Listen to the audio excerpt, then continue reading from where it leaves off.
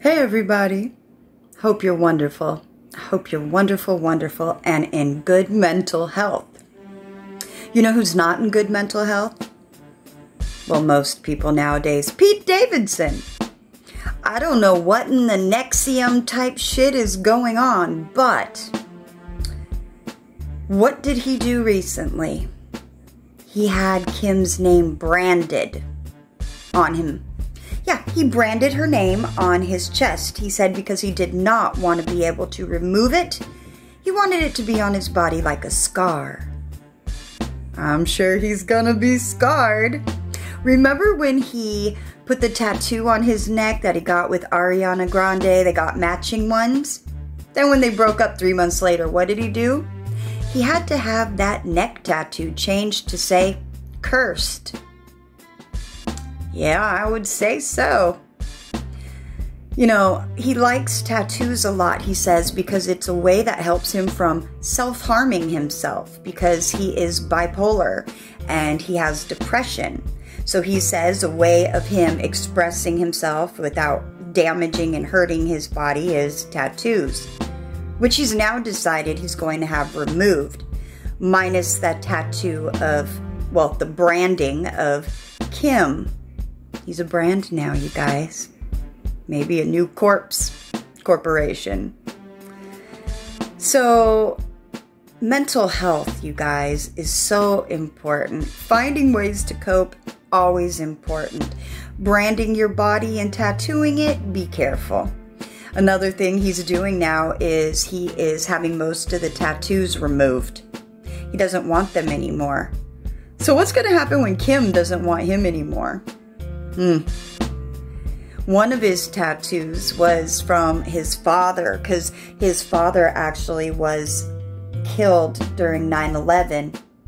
9/11, the World Trade. Yes, his dad was a firefighter. So when his father passed away, he had a tattoo on his arm. It said 8418, which was his badge number. Which is interesting. It's 2 digits off from my agent ID, or shall we say my old agent ID. Yeah, that's what we'll say, my old agent ID. So anyways, mental health, important.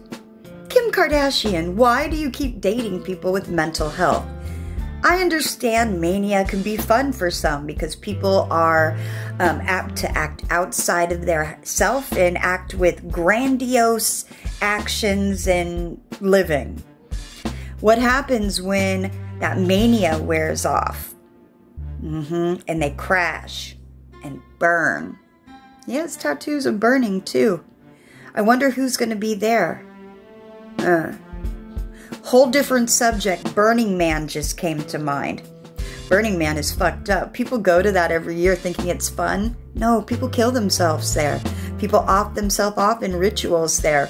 Remember that one guy? He was very healthy, yet for some reason, out of the blue, he ran directly into the fire and killed himself.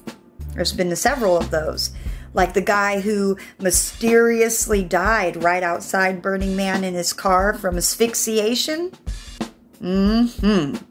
Witchcraft and sorcery.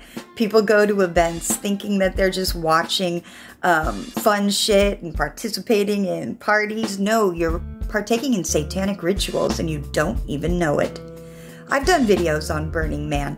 Look it up. Now, I know that's a separate subject than Kim and Pete's fucked up nxivm-ish branding situation. But hey, what do I know? I'm just one person with an opinion.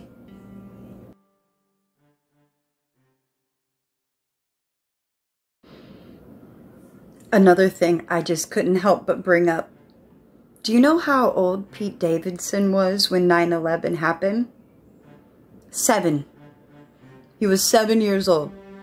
I was 21. Kim's just a few years younger than me. He was 7. I know they say age ain't nothing but a number, but I hope it's not an IQ either.